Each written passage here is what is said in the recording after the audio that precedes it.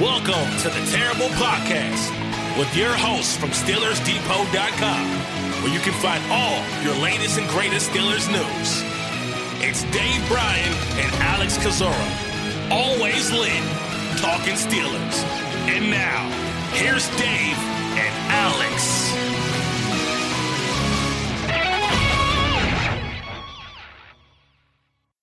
Welcome to the Terrible Podcast, Season 13, Episode 104. He's Dave Bryan. I'm Alex Kozora, SteelersDepot.com. Thanks for being back with us here on this Wednesday, Steelers Nation. And Dave, we're finally doing a normal podcast. No one at 12:03 a.m. type Steelers news. Still busy, still a lot to talk about, but maybe slow down just a tad as we enter this second week of the new league year. So, Dave, how you doing? Good. It certainly has slowed down. I mean, stuff is just barely trickling in now. I guess the big kind of news this morning is kind of a continuation of the Jonah Williams story over there in Cincinnati, how maybe trade conversations are heating up. So that'll be something kind of probably pay attention to this next week. And then you got any good shuffleboard stories? Yeah, that's been. I mean, I don't even know how to deal with that, interpret that. That's all, I guess, water under the bridge. But that was a pretty wild story. Yeah, you trying to envision him in a 49ers uniform last season too, or no?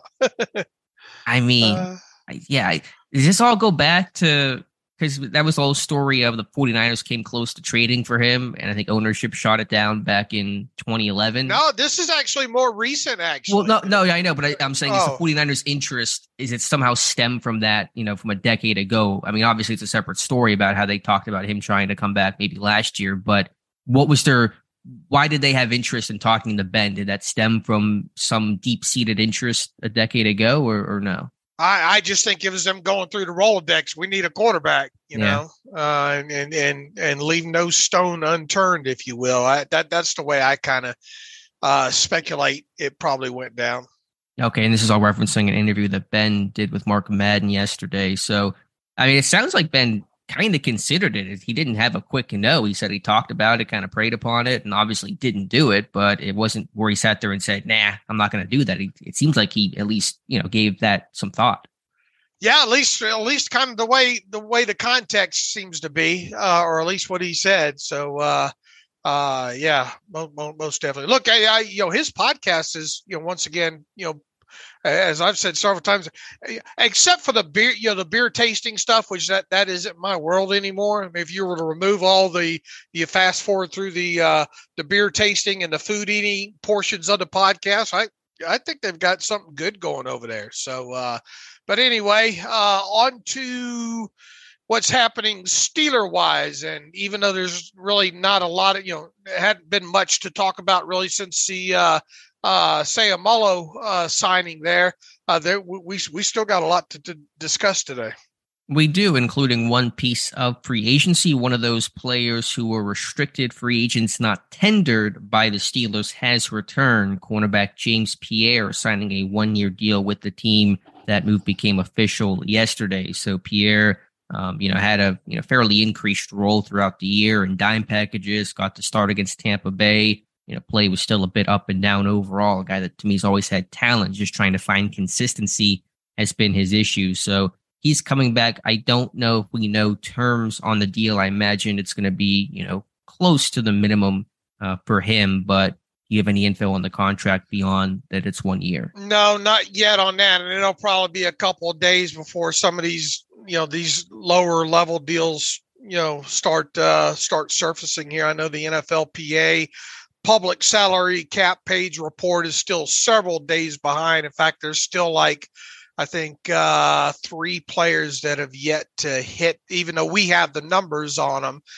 They haven't hit yet. And those, let's see, let me see if I can pull up who is hit. The Peterson contract's hit, the Herbig contract's hit, the Holcomb contract is hit, Ogunjobi is hit, and the Roberts contract hit. What still has not hit is the KZ, contract, the Sayamalo contract, and of course the James Pierre contract. But I'm going to venture a guess that it's a 1-year deal, less than what a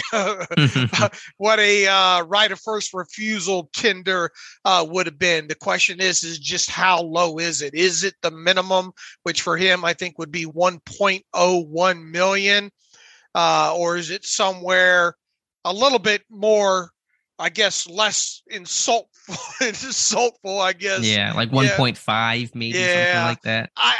And that's kind of what I envision it being, 1.5 or lower, within that, because that wouldn't move the salary cap needle too terribly much there. So, probably anywhere between 1.01 million and 1.5 million, and we'll just have to kind of wait for the details to seep out and on that. But look, like we said, once they made the decision to not, restricted tender those group of 4 players there, there's a good bet that they'd like to get, one or two of them back at a much cheaper deal. Obviously not a great year for restricted free agents. And, I think the free agency class as a whole, even the unrestricted free agents, played a pretty big role in that overall. So I won't be shocked to see, maybe a guy like J.C. Hassenauer or something like that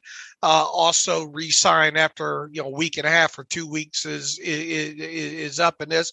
And look, you still got Terrell Edmonds out there, right? Right. And, every day that goes by that he doesn't sign, and you look at the safety market in particular, I mean, just the market in general right now, as we started the show with, it has really, really trickled down to a crawl down. You see in a lot of these 1-year deals. So it's going to be interesting to see how that plays out. But it is good to have a guy like Pierre back. You get a good special teams player in him. You get a good backup guy that's got some experience in your defense playing on the outside. Yeah, so right now your top of your cornerback room looks like Patrick Peterson, Levi Wallace, Akella Witherspoon, James Pierre is kind of more primary outside guys, with Arthur Millette in the slot, and maybe you throw in a Trey Norwood who can play there, obviously play safety as well. So still looking at that cornerback room, I would think, and maybe get some speed in there too, really kind of lacking some of that, pure speed, man coverage ability. With a 33 or soon to be 33-year-old Patrick Peterson, Levi Wallace, not the best athlete. Millette's not going to be that guy. And I think Pierre runs better than his 40 time, but you kind of want that maybe high-end athletic guy in that room. Aside from Witherspoon, who's obviously extremely inconsistent and totally unreliable. But aside from him, you don't really have that top-end athlete in that room. Right. And here we are, full week into free agency now, and this team still only has 2 tackles under contract. Would you believe that? When the tampering period started, would you believe that here we'd be sitting, a full week into official free agency at this point? And I guess it'd be technically 4 o'clock this afternoon, but that this team would only have two tackles under contract. Well, I mean, I think obviously that, you want to get a veteran in there, and maybe that veteran second, third wave type tackle is going to take some time. So, obviously there is literally no depth right now. So we'll just kind of let this thing play out and see what the landscape looks like, say, after the draft. I went through the list of late last night after my eyes got tired of scout hunting at pro days. You had a good one. Good job on Gorsuch. How did you come across Tiffin video? Just in a Twitter search there, Okay. And, good job. Some of these you look at them, you say, there's not going to be. It's the ones that, and you'll tell me if I'm right here. It's the ones that sometimes you think, they're probably not going to be any footage in there, and you click on them, and that's where you find the Easter egg. 100%, 100%, in there. But anyway, I started to go back through the unrestricted free agent tackles who are still on the market at this point. and it's a very unappetizing. I mean, Trent Scott is starting to look good, right? God, that's like some right 2 a.m. now. beer goggles situation we're in right now, Dave. Yeah, but and maybe that's playing a part in this as well too. There, so only 2 tackles under contract still. Yeah, I've mentioned, the names I've talked about before, Cam Irving, Chris Hubbard, not that they're great or even really good options, but they're veteran types. There's versatility. There's familiarity with Pittsburgh, with Hubbard, obviously being a former Steeler, Irving coaching and playing under Pat Myers. So those are the names I've looked towards, but certainly you're not going to find a starter, even somebody to compete, really not going to find that guy in free agency. So if you're going to do something, you're going to turn to the draft and take a tackle with pick either probably 17 or 32. And I know everybody's probably, or some people listening to this are probably saying, why wouldn't you trade for a Jonah Williams? Well, you probably, technically, and especially with the Steelers apparently showing some sort of interest in, who was the tackle? Orlando Brown Jr. Yeah, Orlando Brown. Maybe they are lobbing off a call there, but I think it's important to remember at right now at this point, Jonah, I think, is due something like $12 million in 2023, which is, I think, the final year of his current deal. The 5th-year option on that, right? Yeah, fifth-year option on that. So, the Steelers, they would have to do something to free up a little bit of cap space to be able to afford that contract if they took on the full thing. I would think, as if and I don't think they will, but never say never, especially with them showing interest in Orlando Brown Jr. If they were to do something to try to trade for a guy like Jonah, you would think they'd kind of press the Bengals to take on maybe part of that final year, and then what kind of compensation would you even give up for that? Would it be a player for a player type thing? And it gets real messy real quick, which and makes you kind of think that maybe the Steelers probably wouldn't be as interested if it was truly any interest in Orlando Brown.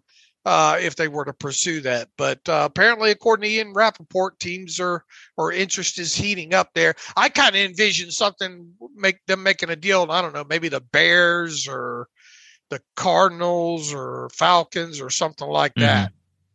Yeah, I don't know which team, but I'm pretty confident it won't be the Pittsburgh Steelers if there's enough interest league-wide, which, as you just referenced, the Rappaport tweet seems to indicate there's some interest, and that's just how tackle-starved the NFL is. What incentive, what appetite do the Bengals have to trade inside the AFC North? Now, occasionally those deals happen. Sammy Coates to Cleveland, Chris Wormley to Pittsburgh, but those are backup rotational guy where there isn't a line of teams showing interest, and you're just trying to get whatever you can get with a starter.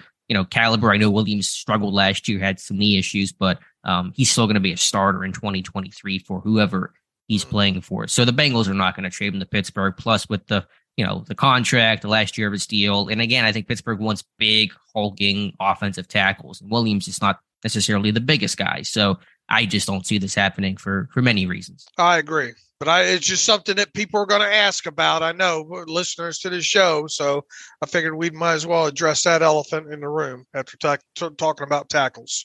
Sure. And for whatever it's worth, I believe Ben had said that he believes that the team is comfortable with their tackles in Moore and Okorafor. I don't know if that's his own guess or if he's hearing something or some combination of both, but time will tell on that. The Steelers apparently did have interest in signing another, this time a defensive player that ended up re-signing back with his former team, and that was Andrew Van Ginkel. Outside linebacker, edge, a good special teams player, a guy that I think myself and Jonathan Heitritter thought maybe there was a potential that maybe this team would look at him as a depth option out on the edge. But there was a report by Miami beat writer yesterday or day before claiming that Van Ginkel did have an offer or some sort of contact or interest in him from the Steelers, but he ultimately re-signed with the Dolphins on a 1-year deal that I would imagine is pretty cheap. Yeah, I think the report was interest. I don't know if there was an offer. The report was there were a couple teams in play. The Raiders, Van Ginkel took a visit to New England, but ultimately decided to return to Miami. I bet the Vic Fangio effect is pretty strong there. Everyone wants to go play for Fangio, who's regarded as one of the best defensive minds in football, the new DC in Miami. So certainly looking for that edge step there. Talked about that endlessly, the importance of that. And Pittsburgh felt that. I mean, when they lose TJ Watt and when your pass rush goes from, what you had with TJ Watt, 5 straight years of 50 plus sacks to goose egg after goose egg until he returns, that's a big wake up call. And everyone obviously knows the importance of TJ Watt. That's not a shock, but you still feel that really, in your face when you actually lose the guy for a long stretch of time and your pass rush does absolutely nothing. So, they're probably still going to explore some veteran options. Bud Dupree could be one of those names, but edge depth here is going to be really important. Right. And we'll keep our eyes peeled for what happens with Bud Dupree. Definitely. All right, Dave, let's transition to some NFL draft talk. Been a busy week for the Steelers brass and Mike Tomlin, Omar Khan. On Monday, they were at Iowa for the Hawkeyes Pro Day, which surprised me a little bit. And then on Tuesday, staying in Iowa for the Iowa State Pro Day. And today, less surprising, but still notable, they are in Ohio State for the Buckeyes workout for all of their many top prospects. So what do you make of this team in terms of Tomlin Khan being at the Iowa and Iowa State Pro Days? Well, look, we all know, several of the top Iowa prospects there, obviously with the linebacker and all like that. So probably less surprising that they were at Iowa and a little more surprising that they were at Iowa State. I would say so. I wonder if it's a partial logistics thing because I think they're going to be on the road all week this week. And so maybe they didn't want to go from Iowa and then Tuesday go back home to Pittsburgh and then Wednesday to Ohio State. I mean, maybe that was their calculation. I do. Obviously, with Iowa, we talk about Jack Campbell. We've mentioned his name many times and will continue to do so as a maybe long-term option at inside linebacker. But at Iowa, you have Lucas Van Ness, one of the better edge rushers in this class. And then Iowa State has Will McDonald, another maybe potential, maybe looking more likely first-round pick as an outside linebacker edge rusher. So does that mean anything, the fact that the top prospect at both those pro days were edge guys? I think there's something there. I mean, I think we both agree that we expect this team to draft an edge at some point. Van Ness continues to be one of those difficult prospects to kind of gauge as far as fit goes with the Steelers, I think, because he is a little bit bigger, at least from a weight aspect kind of player. And, you kind of look back at last year and what they got in the Texas A&M kid. Man, I'm having problems recalling names this morning all of a sudden.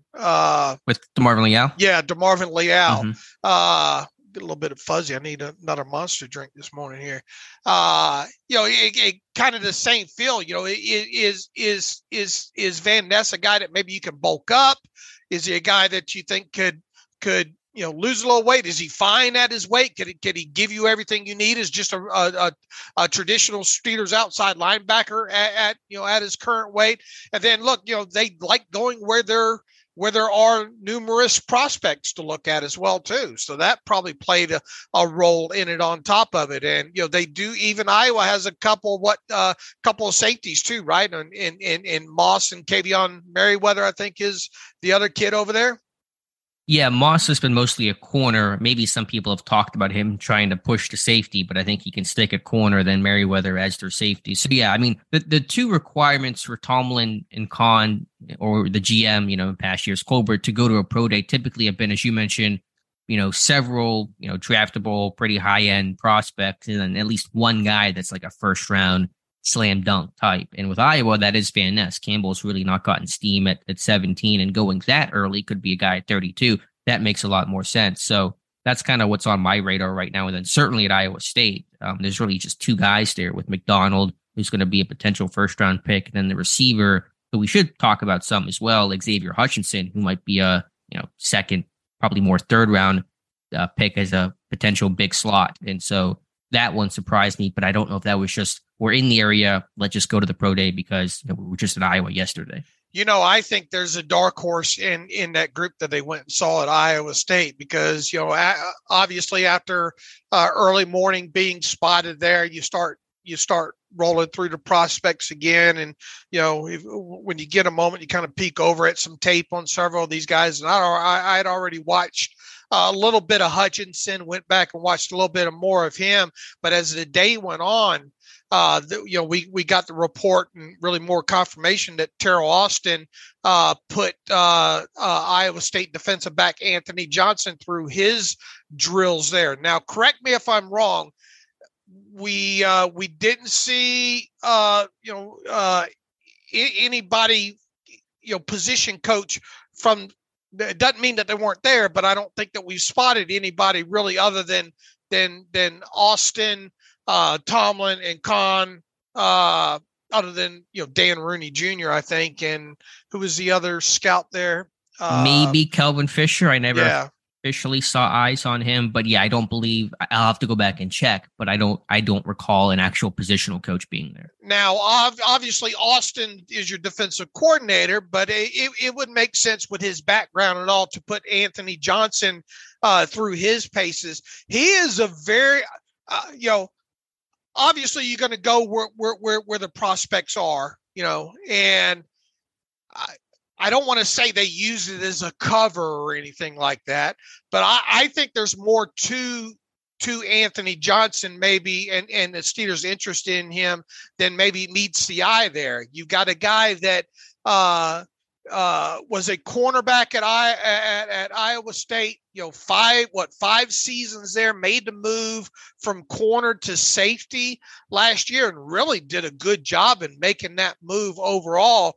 And I really found, and I wrote about this last night and only because of his post-pro day interview and some of the questions he was asked there. And he was asked kind of specifically, if the Steelers told him how they envision him fitting into their defense. And he says, I think they're going to play me at safety and nickel just as a versatility piece to be able to play high and roll down without switching your defense. And he went on to say he prides himself into being able to play any position in the back end.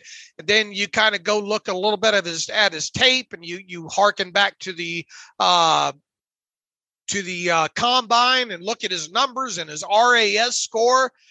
This guy fits everything, and you look at kind of interviews that he's done and how he carries himself. To me, I came away after writing this post last night about him as a guy that I think they're going to have serious interest in. And I really think maybe of all the prospects that were at Iowa State yesterday, I envision him, of all of them, having the highest likelihood of being drafted by the Steelers. Okay. I like it. That's a really good call by you. And you're right. I mean, this team, talk about needs, slot corner right now. What is there? We just kind of mentioned that earlier. Millette as a rundown guy, but not a coverage guy. And Trey Norwood, really don't know what he's going to offer you in year 3. No guarantee he even makes the team. So if they're, Johnson's talking about, they're looking at safety, slot corner, which again is what Norwood has been tried at, then this makes a lot of sense because there really is nothing there right now. And I doubt anything of significance will get added in free agency before the draft rolls around. So that's a really good call by you. What are some of the athletic numbers on Anthony Johnson? I'm not too familiar with some of the numbers he put up.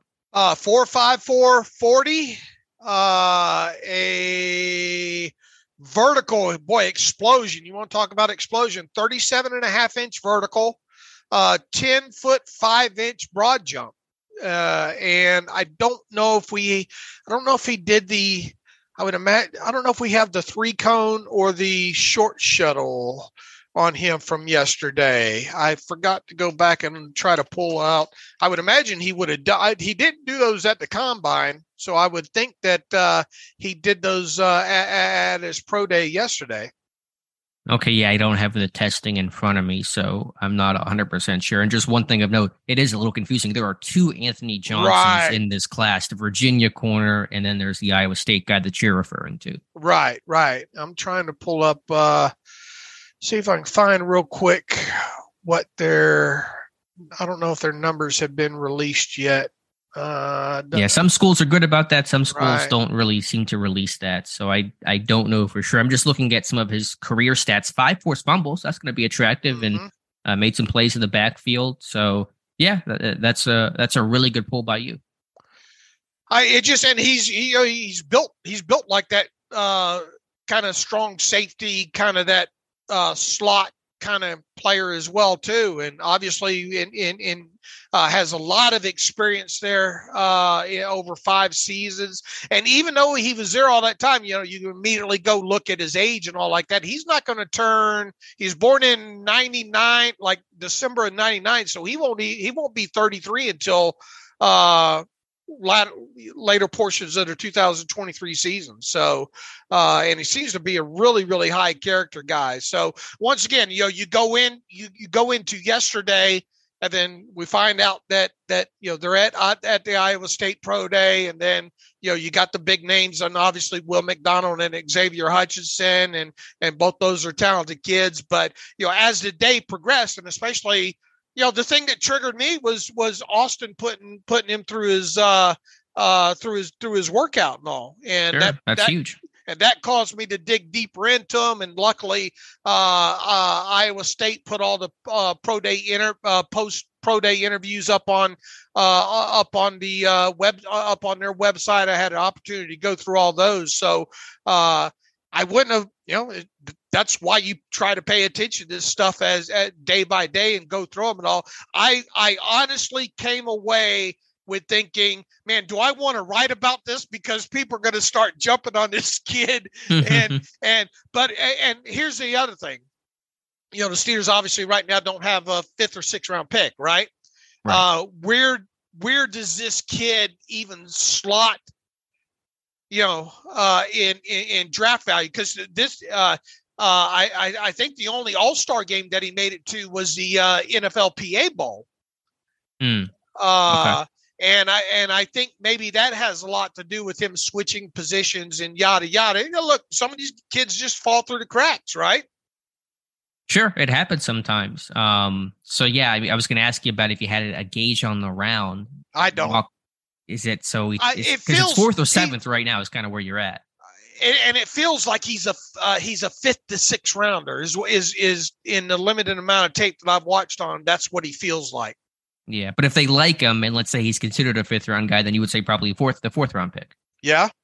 Okay. Could you see this team drafting a future strong safety / nickel option that they really like in the 4th round? Yeah, I could see that. I mean, Norwood, not that was the intent at the moment, but was a 7th round pick and got on the field pretty quickly as a rookie because of the versatility and football IQ that he had. And Johnson's a different kind of body type, probably a little different style overall, more physical. But yeah, I could see that because right now, there's a need at strong safety. I'm saying Johnson's going to start, but there's still currently a need there, and certainly at slot corner, there's something that has to be addressed as well. All right, now let's go back. I just wanted to put it out there that I came away thinking that of all three, these three guys, Will McDonald and Xavier Hutchinson, by the end of the day, I really saw Anthony Johnson as a really likely pick, and that's not a take. It's not any kind of diss at Hutchinson or Will McDonald. What are your thoughts on Will McDonald? Freaky athlete. I mean, just an unbelievable guy. He grew up playing everything from baseball to, I think he was a surfer. I mean, he's just, crazy backstory there, martial arts, and had the video of him jumping over the car, super bendy, super athletic, tall, lanky, kind of a wiry guy. Had some really good battles with Darnell Wright at the Senior Bowl. You can bet Pittsburgh was paying close attention given their interest in Wright and at the position in general. So, tested unbelievably well. I think his 3-cone time was excellent for his frame. I do like his tape. The production's there, tied for the all-time sack leader in the Big 12. So, really good prospect overall. And as far as Hutchinson goes, was able to watch his post-pro day interview as well. He's very, very likable kid. Very, very likable. And I went and looked at the old Alex Kozora, and I know you're going to be updating them fairly soon here, what the Steelers look for as far as the measurables go. And at least from the compilation that you had last year at the wide receiver position, obviously you still have to factor in Austin into that for this year's set. I think he checked like 8 of the boxes there, and I think he just missed on a couple of them. Okay. Yeah, it seems like he's profiled as somebody that can play inside out, maybe be that big slot type. And so I need to know and learn more about Hutchinson. But that's a guy that Tomlin also seemed to be watching fairly closely. Okay. So, yeah, busy day. And then Iowa, it's Campbell, Van Ness, Riley Moss that you mentioned. So all names to keep an eye on. And today, of course, they're at Ohio State. And so we're talking Dawan Jones. You could even throw in the center, Luke Weipler, although I think that's less likely given the interior attention Pittsburgh has paid to free agency. There is Zach Harrison, who's kind of a long tweener-ish type, but kind of interesting guy with some power. Who else is at Ohio State right now to watch out for? Obviously, you got C.J. Stroud throwing, Jackson Smith and Jigba, the receiver, maybe the first receiver off the board. Hopefully see him fully healthy and working out today. So, as always, a pretty long list of names at Ohio State, according to Jim Nagy, director of the Senior Bowl. There are 5 members of Pittsburgh there, and so we know it's Tomlin, we know it's Khan. Imagine maybe Austin's making the trip with him. Maybe Dan Rooney Jr. probably going there and somebody else. So we'll try to see who else is there besides Tomlin and Khan. Yeah, Mike Tomlin is not shy. We'll have pictures of him by the end of the day, shaking hands and kissing babies. Yeah, nobody. What's the phrase? Glad handing, is that the phrase for it? Nobody does that better than Mike Tomlin. I mean that in a positive way because he just connects and just has that personality. So certainly works in his favor. All right. What else have we found on the pro day circuit? USC had their pro day yesterday. It was a pretty wet and rainy one and a pretty heavy California downpour. Pittsburgh sending Mark Sadowski, the director of player scouting, there. And so obviously, the biggest name there is wide receiver Jordan Addison. But I think of other note, there's the edge rusher whose name we're both struggling to currently pronounce. But that guy's coming in for a pre-chat visit. What is it? Tuiapoloto? I'll let you. I'm letting you be the sacrificial lamb here on the pronunciation. So appreciate that. You're welcome. Always thinking about me. So that's kind of a big edge with some great power. That's a little bit of that awkward body type and fit, but a guy that Pittsburgh obviously has interest in. Yeah, I think he's more of a later round guy, right? Yeah, I don't know exactly where he's at. He's not a first round pick, not a second. Well, it's probably like maybe third round. I mean, maybe if you 49 at the ceiling, 49 to 80s. Maybe if I had to guess and gauge where he's at, I don't know for sure. But again, it kind of goes back to, is he kind of like Leal, where it seems a little redundant to have this guy and Leal unless you're committing full time to Leal being a down defensive lineman. And Omar Khan suggested that they're not necessarily doing that. Right. But he did say that I think it's one of 2 teams that he's currently has a pre-draft visit. We're slowly starting to build a pretty nice list of guys, at least as far as March goes, a nice list of guys that are coming in. We're at 6 right now, and it used to be pre-COVID, the teams, at least Pittsburgh, would announce that when guys came in, which made our job very easy. And I don't know if they're doing that as much, or if they're going to return to that, hopefully. So we're at 6 right now, and hopefully we can, at least get to 15 or so by the time the draft rolls around. One other name to look for is Mekhi Blackman, their cornerback, who's a strong man cover corner that could play inside, that I think, would be of intrigue to Pittsburgh. Okay. And then Andrew Voorhees says he has surgery officially on his ACL next week. And so that ACL taking some time, I guess, for the swelling to go down and his actual rehab and recovery to start. So that's the book on Voorhees. Okay. Let's see, what else do we have here? That's probably basically it from the pro day and kind of scouting side of things. So actually one more thing I forgot to mention on, I believe Monday it was, at Bowling Green, another great Eagle Eye by you day, Brian. Carl Dunbar going to Bowling Green to work out Carl Brooks. So it was Carl coaching Carl, and that's certainly something to note. Yeah, absolutely there is, especially if you miss out on maybe a guy like Dexter or Brazee or something like that. That's someone that you could look at probably, I don't know what, third, fourth round, right around in there. Yeah, I think third round, maybe fourth round sounds really good for him. He was one of the biggest combine snubs. He was at the Senior Bowl, one of a few guys who went to the Senior Bowl that did not get a combine invite. Been watching his tape a lot. There'll be a profile tomorrow on Steelers Depot on him. Really high energy, twitchy guy, good first step, played up and down the line, played even stand up outside linebacker, occasionally dropped into coverage as a big defensive lineman. Dominated the MAC, just some stupid good games. You watch the Toledo game. I mean, he's just in the backfield the entire time. Try to watch him against some more upper tier competition. UCLA, I was hoping to see him against John Gaines a bit, but he was kind of playing over tackle more, so I didn't really get to watch those matchups too much.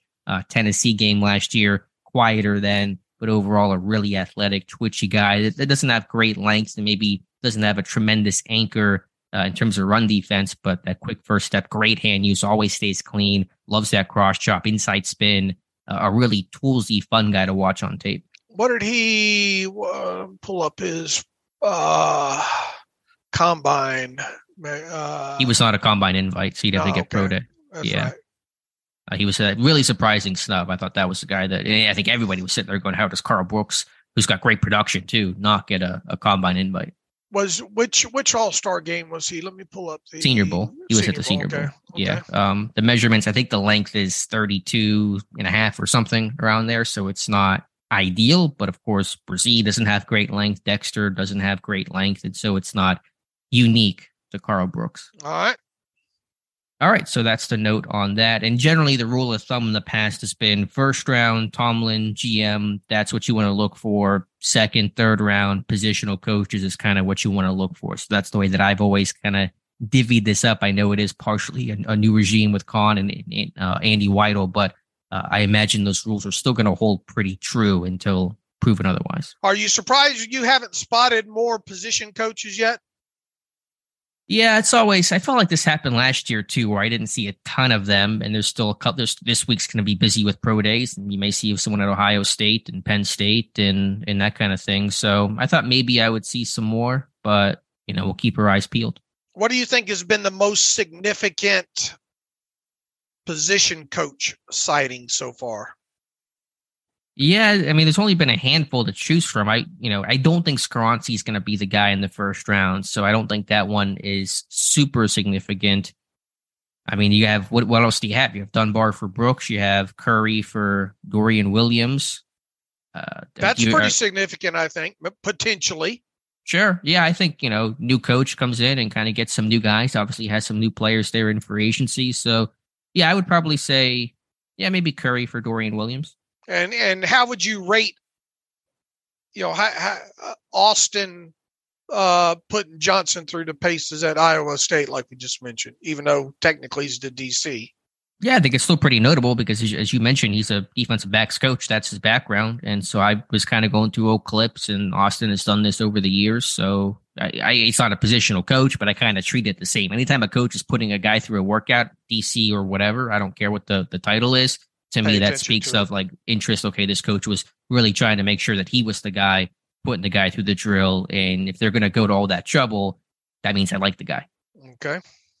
All right, sticking with the draft here, Dave, my version 2.0, my Pittsburgh Steelers mock draft dropped yesterday, and everybody loved it. And that's the end of the story. And everybody said, great job. And they carried me around on their shoulders. And that's exactly what happened. No, not really the case there. Now, the first mock draft I did a couple weeks ago was kind of a bit more of like what I think makes sense as opposed to what I think the team will do, given that we were pre-free agency and really pre-pro days and all those kinds of things. So it's really kind of a more muddy projection. I think by this one, things start to crystallize a little bit more. And so I'll roll through my selections here. 17th overall, a bit of a surprise, but I think this one makes sense. I went Dawan Jones, the big tackle from Ohio State. They don't get any bigger than Dawan Jones and Pittsburgh's trend of bringing in big people. Their interest in Orlando Brown Jr., obviously they have interest in Jones. He's got a top 30 visit coming up here. At some point, probably next month. And so I know that seems a little high, but if you like a guy, you like a guy, and go ahead and take him at 17. Yeah, I just I wonder about how where his stock is. Yeah, I think 32, it probably is a little more conventional to say him at 32, but if you're the Steelers, do you want to wait for that tackle to hopefully fall to you at 32 and just hope that guy gets there? And he may not. And so I know that probably feels a bit high, but given how much this team has ignored the position early for the last decade, I think you don't want to wait and see what happens. And as we recapped the other night on the live stream, this team has history in liking those hulking big guys. Max Starks was one of them, obviously, and Alejandro Villanueva was obviously a big guy, and Banner, Mike Adams, even though he didn't work out, but there's a big Ohio State tackle, same kind of thing. But I think Jones is a much better athlete. Playing along the same lines of a tackle there, and Georgia's Broderick Jones. How much? This is something that jumped out to me when looking at games played and starts and all like that. How much significance do you think they place on when you go back and look at the tackles that the Steelers have drafted over the last, 6-7 years or something like that? How much emphasis do you put on games played, games started?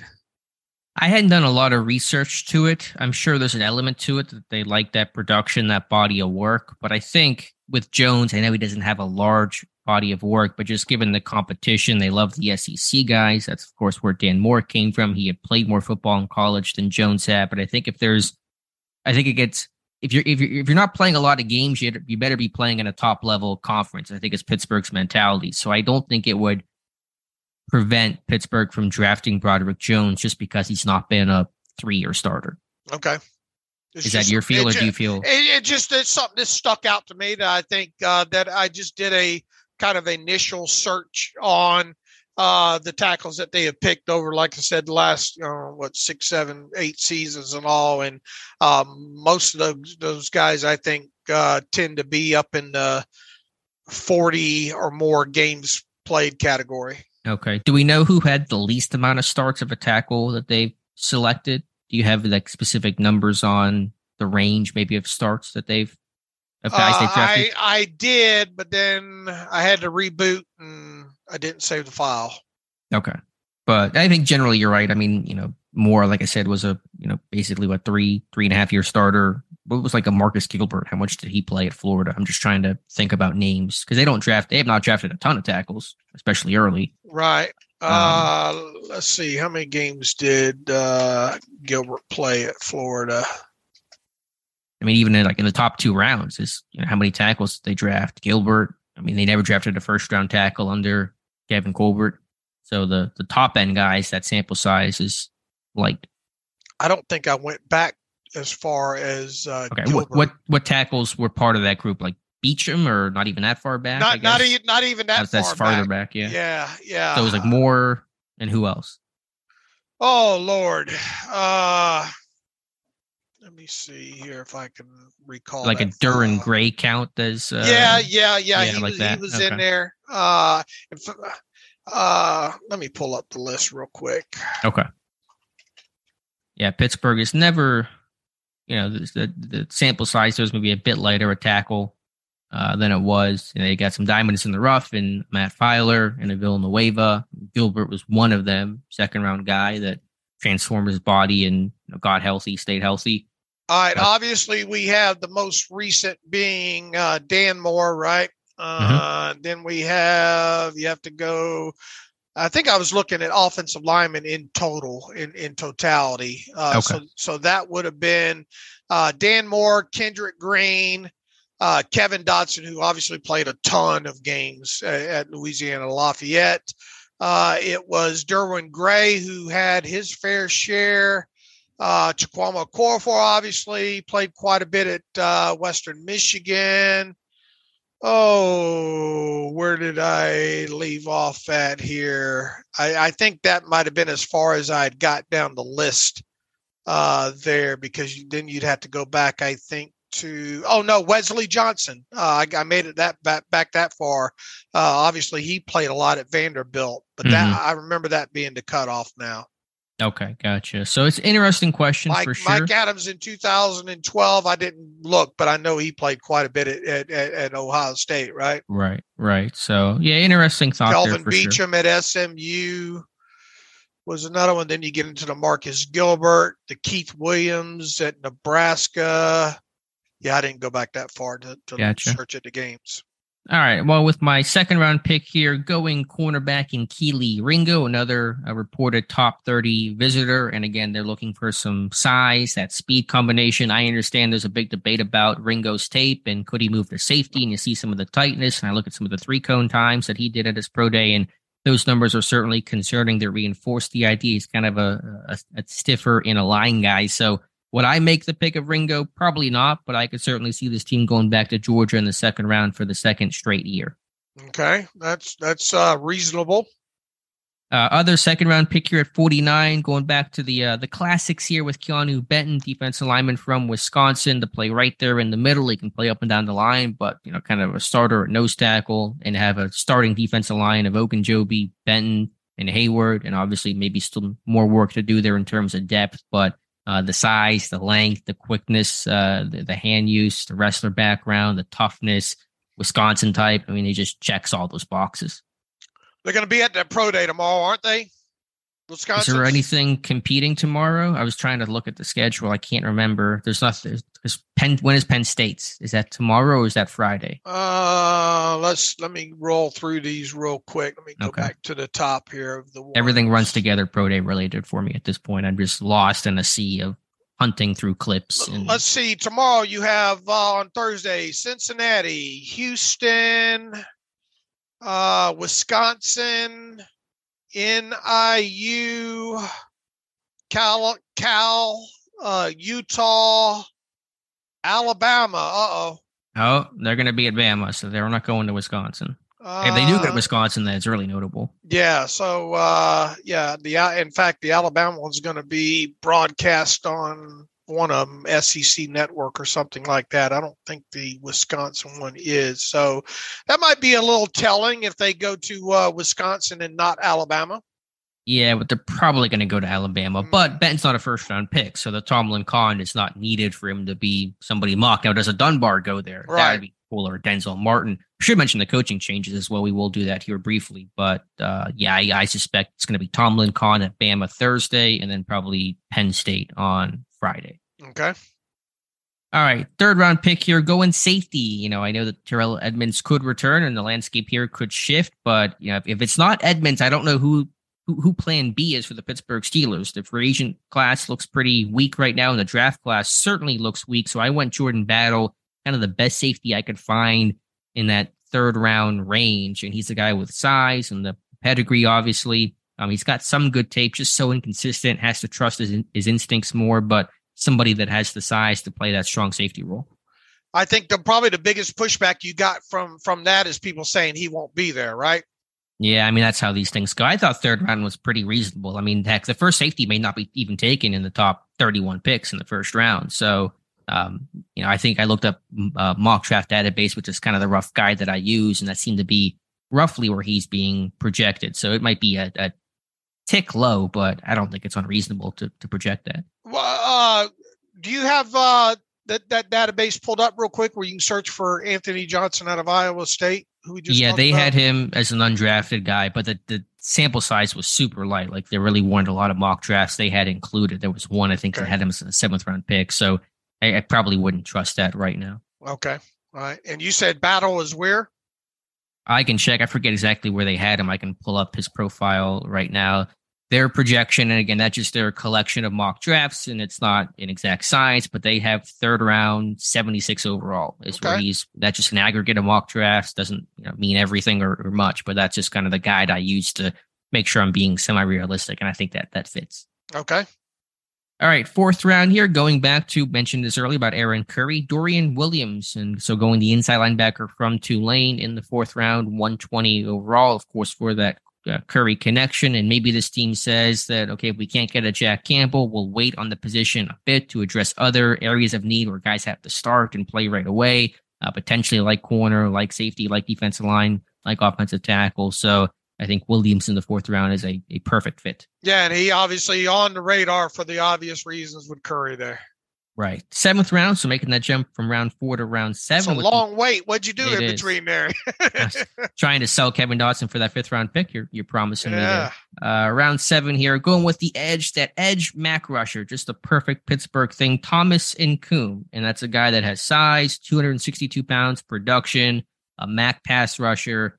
That is Pittsburgh's thing to do, and I know that Andy Weidl's not making the picks here, but in Philadelphia, the Eagles were always taking dart throws on late round pass rushers. Every single year they were doing that. And so I think there's a good chance they do that again this year. I haven't watched him yet. How much of him have you watched? He was at the Senior Bowl. I'd watched him a little bit prior to then, had a big fumble recovery touchdown against, I forget who it was, Akron or something, but he's got, he's 6'2", 262. So he's got size. He's got production last year, 11 and a half sacks. I think he's still a pretty good athlete for that size, that frame. 7th round, I think, is pretty solid. Who was the other edge? Were there any other edges you were considering about that spot? Yeah, there's a handful. Maybe I'm a little too low on Jose Ramirez. I think he had a good, pro day and combine workout. He may not last this long, but Lonnie Phelps from Kansas, I've thought about for a while too. Was there anybody else, somebody others considered? I don't see any names there, but it's kind of been, one of those edge types, Incoom, Lonnie Phelps, someone like that. Okay. And finally, with the last pick of my mock, 241. You're convinced they're going to take a quarterback, aren't you? I'm getting closer to that, and it makes me sadder by the day. And so I'm putting a quarterback here. Again, this is what I think they will do, not what I would do. But Dorian Thompson-Robinson, the quarterback from UCLA. And I think at least this year, assuming no other quarterback gets brought in prior to the draft, it makes more sense because he would be, as of right now, the true number 3 quarterback. He would actually get reps. What a concept. He would actually get a chance to practice and get an opportunity to show why he was a draft pick. And so whether it's him, Max Duggan, I could certainly see that being the plan, especially, again, if Pittsburgh does not change their business model of how they pay out undrafted guys, if they don't give partial base salary guarantees and just signing bonuses. You are not going to sign one of the top quarterbacks. They always get, good money in terms of a partial base salary guarantee. So the way that you get around that is by drafting a guy in the 7th round. So I believe that that's going to be the strategy. How much do you think will come into play if they do draft a quarterback late again this year? The whole accuracy talk. In terms of them prioritizing a quarterback who's accurate, is that right? What you're getting at? Yeah, I mean, it's always something that's what Kevin Colbert talked about. Right. I don't know. Was Oladokin considered a hyper accurate quarterback there? I think it was fine. I don't know if he was considered this super pinpoint type passer, but I think they want somebody with some mobility. Oladokin had that last year that can kind of, have that decent fit in the offense with their boots and sprint outs and just guys who can create. And Robinson has, some of that. Okay. So that is the mock draft. And, things that we're missing here, tight end, there's a Gentry return. The Eagles signed another blocker type. That's pretty easy to do in free agency. Slot corner, who's going to be that guy? Still not really super addressed here in this mock, but only so many picks to work with. Right. I like it overall. I mean, it's definitely like you said. You get further into this thing, and you get a couple of pieces of the puzzle of where they go into pro days and kind of what has happened in free agency so far, and then that you put all that stuff together, and that helps kind of form, at least this part of the offseason of where your mocks are at. Right. Now, the biggest question is, when is Dave Bryant's first mock draft happening? I know you're itching to do one. Yeah, it's coming. I don't know exactly when, but I've started right. I've started to think about putting one together. I'm only going to probably do about, I think I did 2 last year. Okay. And I usually end up my first one, I end up usually wishing was my last one, because as of late, my first one seemed to be a lot more closer, or at least having a pick or 2 in there than my final one. Yeah, so you got to do your first one last, I guess, is the way you have to tell yourself. I wish I could get my mind to actually do that. But I'll tell you what, Anthony Johnson's going to be in my first one. Just where at, I wonder, is where you're going to put him. That was kind of my thought. That'll be the question. Have you had any teasers on kind of where your head is at first round? Or are you still just kind of really just brainstorming how you want this thing to look? Well, there's the whole bias thing in my head as well, too. And there's a bias aspect of cornerback in the first round that I struggle with because of my own personal wants and views of the position when it comes to the draft. Okay, fair enough. When is the Illinois? No, the Illinois Pro Day already happened, huh? I was trying to think about Devon Witherspoon. Does he fall a bit with the injury that he's had? Although Witherspoon has a private workout, I believe, next month. I doubt Tomlin and Khan would go to that, but I just wonder if that becomes maybe a wrinkle to the first round rule for a guy that's hurt, but probably not. But I've just kind of thought about Witherspoon falling a bit. Day one, you having Dawan Jones in there and all like that. The more I watch the more I go back through his tape, the more I like him. I kind of viewed him more as a slam dunk second round guy initially, but knowing the Steelers and definitely the need, and here we are once again, full week into free agency, and they only have 2 tackles under contract. And when you see the physical, the look of them wanting to be much more physical on that line potentially. And I guess one of the things that would be a deterrent is, man, is this guy really truly only a right tackle? And it goes back to, and look, right at Tennessee too is another one that I'm struggling with because I like him.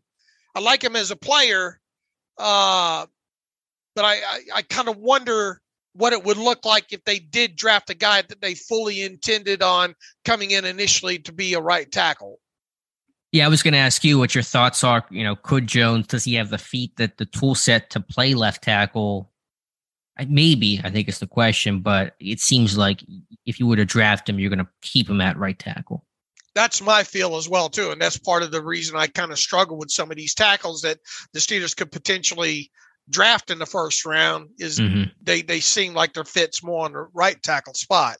Right. And I made mention of that in my mock draft. And so that does create kind of an awkward and a little messy of a situation, because how do you plan that out for training camp? I think we talked about this a bit, that you don't want to hand, Dawan Jones the job, but the way that I would do it is, Jones, first day training camp, how would the reps look? Jones at right tackle, first team, a core 4 left tackle, first team, more immediately starts working on the swing role. And if Jones can't win the job, then a core 4 shifts back to right tackle, more back to left tackle. I know that's not necessarily an ideal way to do it, but I think it's the best way to do it if you were to, explore the hypothetical of drafting a Dawan Jones. Look, if don't bypass a talented kid. Yeah, and that's my argument, that I know it'd be a little messy to say how do all the pieces fit, but if Jones is the right guy, then the short-term pain of trying to figure out some training camp reps and how this thing looks to start is going to be quickly forgotten about if Jones is the best guy a year, 2, 3, 5 years from now. So I think you can still justify it, although it does create some messiness at the top and trying to juggle all the reps, and you're kind of bouncing some guys back and forth. And where does Paris Johnson fit in all this? I think gone before 17. I think if he does fall, then he should definitely be in that conversation. I think he'd be maybe the favorite if he were to get to 17. I just don't think the top tackle in this class is going to get to pick 17. Okay. Even in a quarterback heavy class, 4 guys are going to go, 13 more picks left, or whatever it is, 12 more picks left. I got to think Paris Johnson's gone before then. Look, I where I'm at right now, especially from where they have gone so far, and need and all like that. I think you really got to consider, obviously, Joey Porter Jr., if he's on the board at 17, as potentially being their guy. Potentially a tackle, such as Dawan Jones or right at Tennessee. I think that's in the equation there. I think Jack Campbell, potentially could be in the mix there at this point. At 17? Yeah, Okay. I think nothing has stopped this team from, drafting a guy higher than what most people think where he should go. Sure. I think Brazee is obviously in still in the talk when it comes to there, and maybe even the Simpson kid at Clemson. Yeah, there's a lot of names here in terms of the guys that check the boxes. That's filling up here pretty quickly with just how active Tomlin and Khan have been on the pro day trail, which will continue today and probably throughout the rest of the week. So it's going to be interesting for sure. A lot of directions this way could go. There's no question about that. Right. All right, one coaching, and this has already been partially talked about. Dave and I mentioned this on an earlier podcast, but Pittsburgh making official that Jason Brooks has been hired. The official title is quality control coach. I think I had referenced maybe that would be his title on the Monday show. Also, the team announcing a promotion for Denzel Martin, who's officially going from assistant outside linebackers coach to just full outside linebackers coach. So it's been fun to watch Martin work up through the system from scouting intern to going on the coaching side and really kind of climbing the ladder. And I tweeted that out about Martin and got a couple of responses from some ex-Steelers and Zach Banner, who's kind of more joking, but Vince Williams really singing the praises. They seem to of really Coach like Martin. him. Yeah. And he's done so much. I mean, he's worked East West Shrine Game. He was at the Combine, obviously helping out with drills. And so this guy has been a really underrated figure and a cool story. Mike Tomlin met him at Missouri at a pro day. Martin was working there and Tomlin just liked the guy and hired him and has worked up the ladder since. Yeah, and I think since you go to Instagram too, and some of these defensive players seem to be excited, that he got the promotion. So good for him. Yeah, definitely. So will this team hire any other coaches? Do you think they're done? It's getting kind of late. Not that they couldn't hire somebody. Yeah, it feels like it's late in the process now. I mean, here we are almost through the pro day circuit. It got about another 7 days left in the pro day circuit there. So never say never, but it feels like they're done. I mean, is Frisman Jackson going to coach the entire receiver room by himself? I just think with some of those large numbers, with offensive linemen, with receivers, you want an assistant in there, and that's what Blaine Stewart was doing. I don't think Jason Brooks will be doing that specific role. I think Brooks will help out on special teams and obviously wear hats defensively, but I would at least hire an assistant wide receivers coach to give Frizz Jackson some help. Speaking of Frisman, have you spotted him anywhere yet? I have not. So I think, does that say anything about maybe this team not showing a lot of interest in wide receiver? Maybe. Potentially. Because he was at that Georgia Pro Day last year working out Pickens, and lo and behold, Pickens became the pick. So I have not seen Frisman Jackson. Okay. All right, Dave, I think that's everything that I wanted to talk about. Anything else that you want to mention, feel free. Otherwise, we can get to some reader emails and close out today's show. All right, let's do that. Let's see, from Titus writes in, gentlemen, I was surprised to see the picture on Twitter last week that said, guess who's back, and appeared to have but the pre at a table. And I don't know what he's trying to say. It seems like a typo. Gentlemen, I was surprised to see the picture on Twitter last week that said, guess who's back, and appeared to have, I guess that's supposed to, he says, but the pre, but it's Bud. It's supposed to be Bud Dupree. Or is that a dig at Bud Dupree? You call him Butt Dupree if you don't like him, maybe. I don't know. Anyway, I guess have we heard anything about this? I don't know what picture he's talking about on Twitter, but other than Josina Anderson reporting that, there seemed to be potential interest in him returning to the Steelers, there really hasn't been anything since then. You guys got to stop using Siri's voice command to try to type your emails for you here. Yeah, I'm just kind of looking through. I see a Steelers representative at SMU's Pro Day. I think it's Chris Watts. I can't tell, so I'm just kind of scrolling through some of the Pro Day stuff here for any last-second information. So Steelers, somebody at SMU. I don't know who the top prospects there are this year. Ryan writes in, hey, David Alex, longtime listener, first-time writer from Halifax, Nova Scotia, Canada. First off, best Steelers coverage in the business. He says, with the signing of Patrick Peterson, do you guys still value a cornerback of the likes of Witherspoon / Gonzalez or Joey Porter at 17. He says, my only concern would be if any of those three have any major playing experience in the slot, or have they all mostly been boundary guys? Does Deonte Banks from Maryland have more slot experience than the other big three? He says, Peterson, more of a boundary player. It makes me think more about slot experience guys. He says Brian Branch, although he didn't wow anyone with measurables or testing. Minka likes smarts. He says good versatility that the Steelers look for as he could be moved around in defense. He says in conclusion, hopefully the Steelers can re-sign some of their special teams guys. Boykins and Sims seem most notable to me. He says who will be returning punts and kicks without Sims. He says Austin the third or Miller. Thanks and keep up the great work. Look, as far as cornerback goes, Witherspoon and Porter Jr. Obviously mostly on the outside. Gonzalez did some stuff a little bit inside, didn't he? Yeah, he did some. I think Witherspoon maybe a little bit slot as well. I think he's capable, just given the frame, the run fills, the physicality, kind of being that linebacker. Although he doesn't have the size, he's got that Mike Hilton mentality. So Gonzalez, Porter, I would say traditionally are outside guys. Witherspoon, I think, can be more inside out at the next level. Do you feel with Peterson being signed, does that in any way potentially lessen an outside guy early? No, I don't think it does really at all. He's 33. He's not going to be here forever. You need some youth, some speed. I think if anything, it just kind of reinforces this team needs a young corner in there.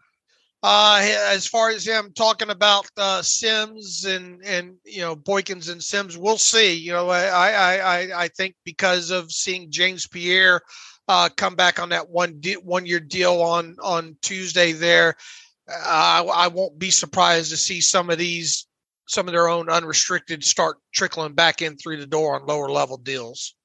Yeah, it's March 22nd. We got some time to figure out who's going to be doing kicks and punts. I mean, Austin, Gunner's on this roster right now, but let's see how this whole roster looks. There's going to be 20 more names added to it by the time camp rolls around. So lots of time to figure that stuff out. Let's see. Mark Miller, I was watching Kelly's Heroes, and it made me think of Omar Khan. He's putting together a team that believes can get the job done. They may not be the prettiest or the most decorated, but they are tough physical guys that fit the Steeler way. Based on the first week of free agency, he says, I believe two things are evident. He says, you guys are right. Khan and company look to be following the Colbert plan of filling team needs before the draft without breaking the bank. Number two, he says, Khan said at the combine he would look to upgrade any position if the opportunity arises. The signing of Sayamalo after already signing a guard this week proves this is the case, he says. I almost expect a similar thing. Similar signing to Sayamalo at any position, regardless of need at this point. He says, I firmly believe that by the time the draft rolls around, we'll have deals in place with Edmonds or an upgrade, Gentry or an upgrade, bring back Bud. So basically, he's trying to say that he's not really seeing any difference so far with Khan and the way he does off-season business as related to Colbert. By the way, I looked for Colbert at that JMU Pro Day, and I did not see it. Yeah.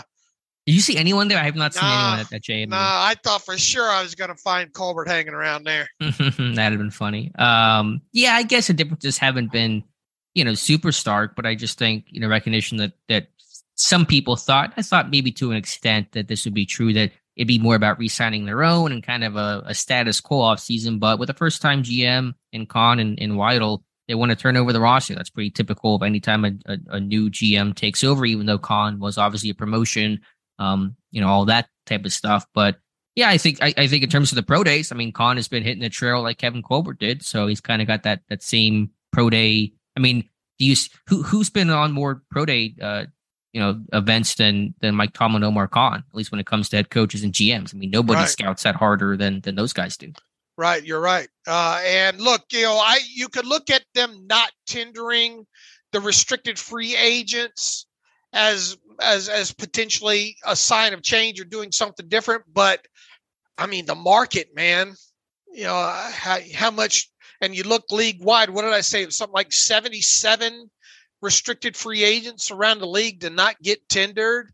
I I don't put that in the category of the change of doing business as much as I do that the market dictated them not tender those guys.